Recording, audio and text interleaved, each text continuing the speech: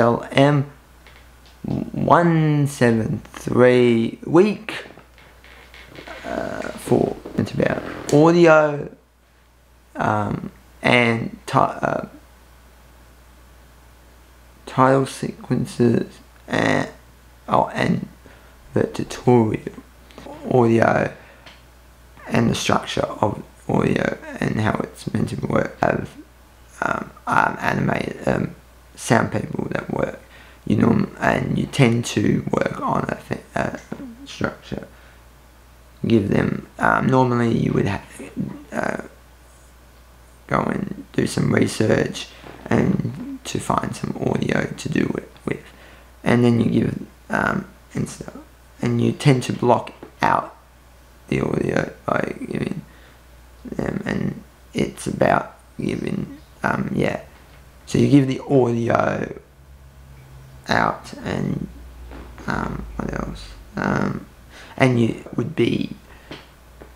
have 3 steps that you give them samples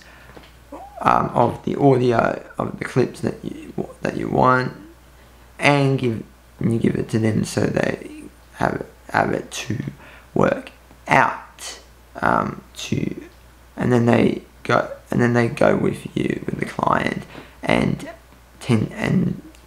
go and get it down to at least one option to keep. Also, you would the structure is also that you give the audio by giving a digital animation or a drawn animation that will give that you give of your to the audio, so they can work with the audio that you provide, that you sample and give it to them. We did some title sequence, which I got feedback on with Lawrence about the title sequence, that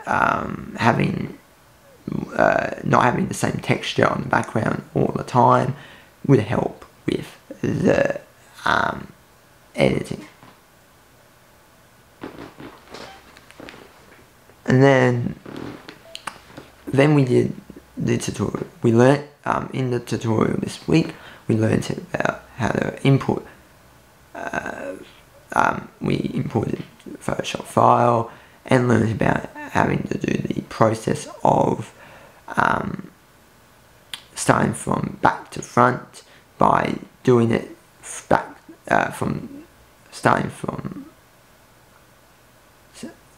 working from back to front, having a logo already and doing it back to front with the keyboard, and learning that and the process of doing it one by one, like the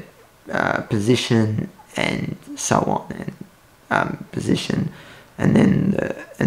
do all the positioning, and then do the scaling and so on with your project.